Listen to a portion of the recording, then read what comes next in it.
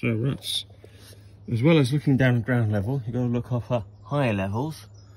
These rats can come into places then up and around gaps. So there, they can go along. So a gap down the end there. So as well as going down lower levels, we've also got to look up the side of properties. Rats are brilliant climbers.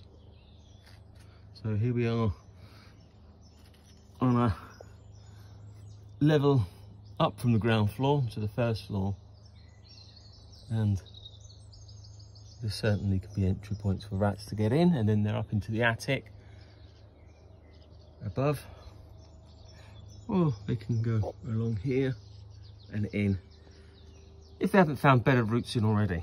So these are the sort of things they haven't got in now, they will in the future. And so getting all these things repaired is another step towards solving it long term.